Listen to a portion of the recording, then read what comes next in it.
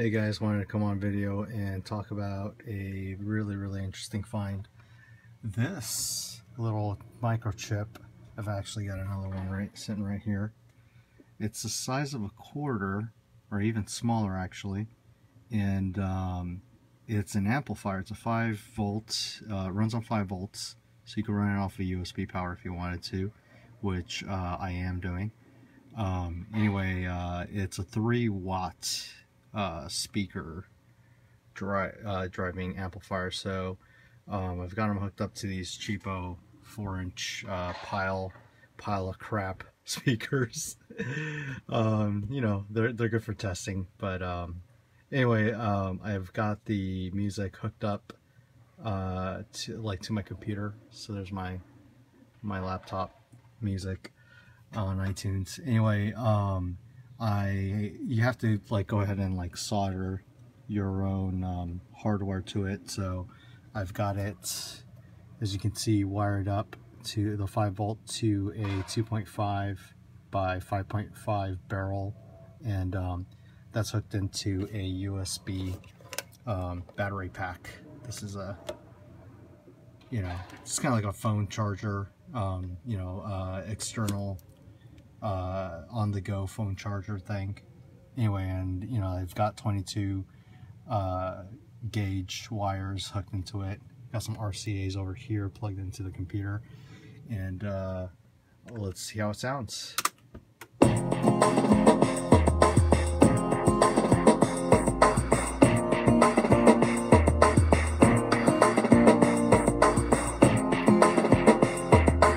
wouldn't say it's loud.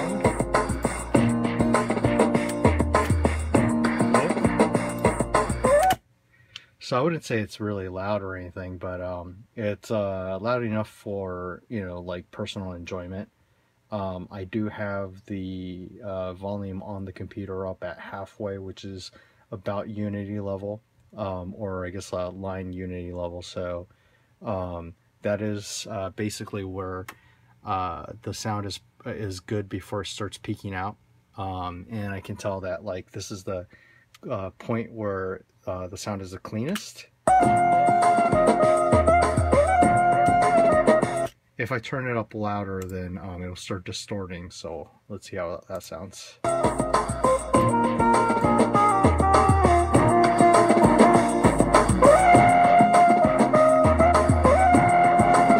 Yeah, it doesn't sound very good.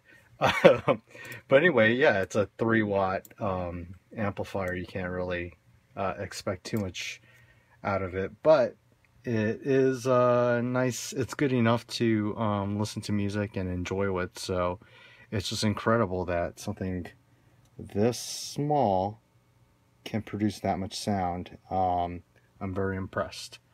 Yeah, so the price on this thing was probably about $1, and I've probably got this power pack's probably retails about $10. I think I got it for $5.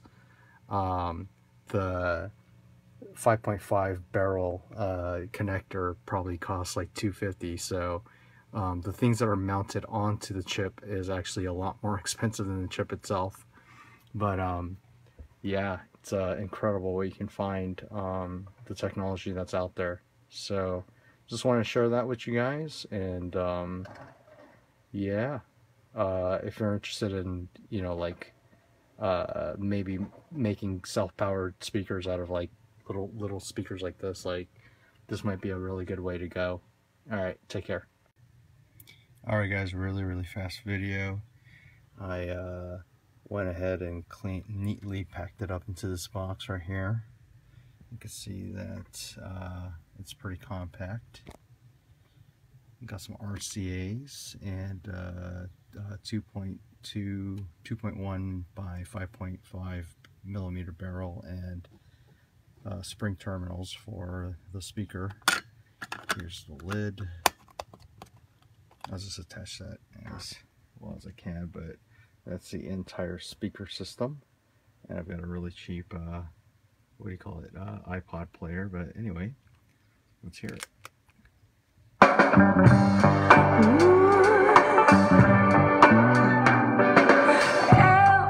It's for the way you look.